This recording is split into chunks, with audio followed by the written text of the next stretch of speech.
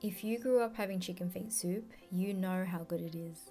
Today I'll be showing you the way my mum makes it so you can enjoy a dish that you've had since you were a kid.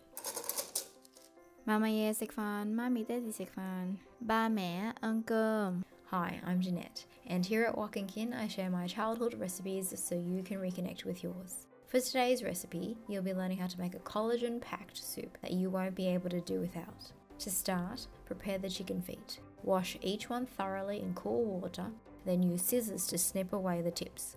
Meanwhile, bring 5 litres of chicken and pork stock pre-seasoned with 1 teaspoon of salt and 1 tablespoon of chicken bouillon powder to a boil, and throw in 4 dried red dates, 5 cloves of lightly crushed garlic, 5 slices of ginger, and 150 grams of blanched peanuts. Then add the chicken feet in.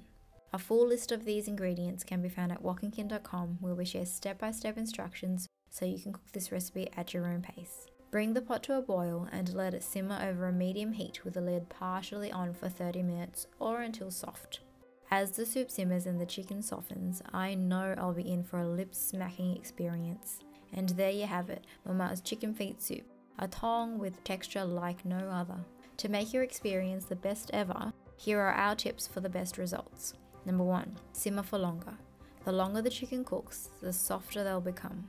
Number 2, season early. This gives the flavours a chance to develop over time. Number 3, make your own stock. Nothing beats the clean, fresh taste of a homemade stock. There's no soup quite like this one. Sucking the skin off is so tasty and satisfying that you'll come back for more and more.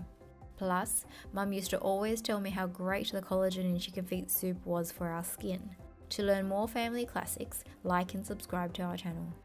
If these soup memories are the ones you have, I've created a playlist of Mama's soups just for you. See you in the next video.